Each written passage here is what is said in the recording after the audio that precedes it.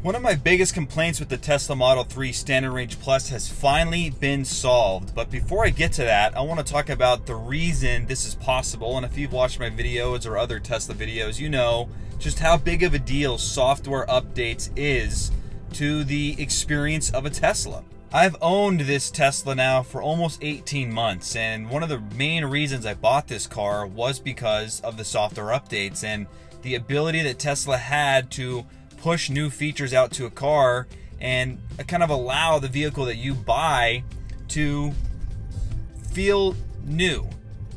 Even though the Model 3 has had a few physical changes that have been well documented recently, I'm still getting new features via software updates that make my driving experience more enjoyable. You know, a few of those examples would be the entertainment system. It's not something I use a ton, but having YouTube and Netflix, especially at supercharging stops. Hold mode is another example of a software update that has increased my experience driving this Tesla, where when I first got the car, you had to push on the brake to go into hold mode, and that was fine. But shortly after, I got a software update allowing me to choose hold mode as a driving option in the settings, and now whenever my car automatically slows down and goes to zero, it gets put into hold mode. That's something I really enjoy. And again, you know, this isn't the only car that does software updates, but it was one of the main selling points, and it's been tremendous for me.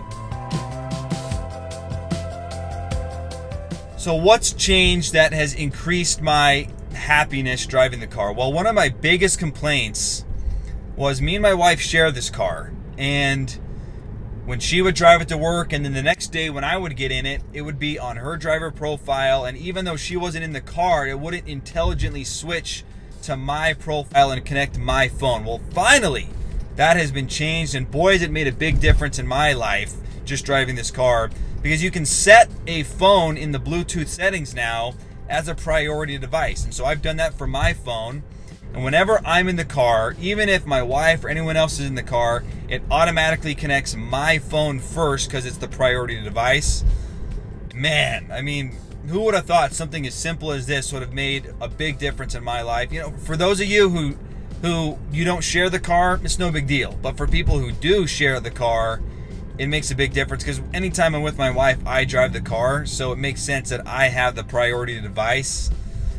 And just the little things that make owning and driving a Tesla so enjoyable.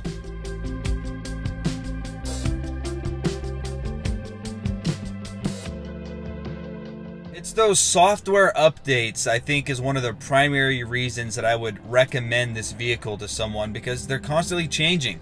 They're constantly improving. Pretty soon, I think Tesla Software 11.0 will be coming out. I don't have full self-driving, so that's not going to benefit me a whole lot, but I'm curious to see what new features there are, and it's an exciting part of owning a car, and it's why it's not the only reason I recommend Tesla, but it's one of the reasons, where you're constantly getting software updates that make the experience better. So if you're on the fence, I can't recommend it more. It's been a great purchase, no regrets whatsoever. It's far exceeded my expectations, and hopefully this video is just a little insight as to why Tesla is a great investment. I don't think all my complaints are going to be resolved with this, but slowly over time, things that bugged me have been resolved, and I appreciate that. So thanks for watching the video. I appreciate it. Let me know in the comments if there's anything else you want me to do videos on or discuss. And also, I got a shout out to Alejandro who used my referral code. I appreciate that. It's going to benefit you more than it benefits me. I don't travel on road trips that often, but if you're considering buying a Tesla, use a referral code. It doesn't have to be mine. It can be a friend's. It can be anybody's, but definitely make sure you use a referral code if you buy a Tesla to get those free supercharging miles, because the Tesla Model 3, you don't get those. No unlimited supercharging. All that's a thing of the past. So make sure you use a referral code. Again, thanks for watching. Appreciate it. Have a wonderful week, a wonderful holiday season. Until the next time, take care.